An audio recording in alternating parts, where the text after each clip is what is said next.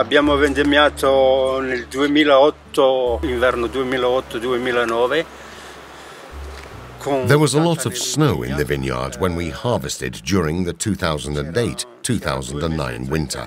There were 2 meters and 30 centimeters of snow, and all the grapes were hidden under the nets and all that snow. The extra work was really tiring, because we had to dig trenches and shovel the snow to be able to get to the nets and untie them.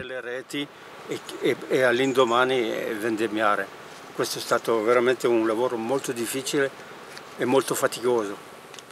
We harvested the next day.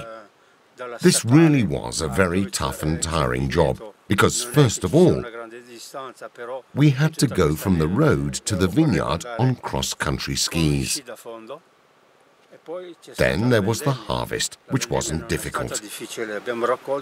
We picked the grapes, which we then had to carry on the tractor. But the tractor couldn't get to the vineyard with 2.5 meters of snow on the ground. Qui a Chiomonte dei ragazzi che hanno le motoslitte con dei carrettini. Here in Chiomonte, there are these guys who have snowmobiles with carts behind them. They gave us a hand to take the grapes to the tractor. This is what conditions are like when you pick grapes for the ice wine.